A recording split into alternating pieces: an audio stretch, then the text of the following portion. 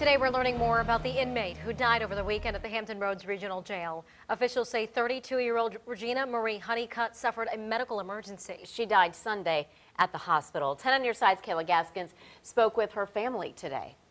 Well, Stephanie and Laura, I spoke with Regina's sister Athena on the phone, and she said that most of all, she wants answers. Regina's sister said she was in excellent health and had no medical conditions.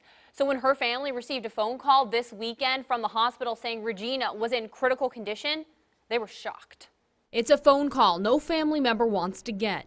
Regina Honeycutt's family says the last time they saw her, she was healthy and excited to meet her new baby niece.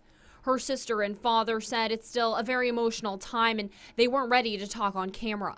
Officials with the Hampton Roads Regional Jail say on Saturday night, the 32-year-old suffered some sort of medical emergency.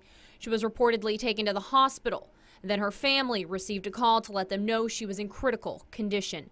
Family members say when her dad got to the hospital, Regina wasn't responsive. She passed away a short time later, just before 11 a.m. Sunday morning.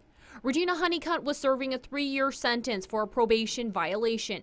She was on probation for a malicious wounding felony conviction from 2009. She was just moved to the Hampton Roads Regional Jail on Friday.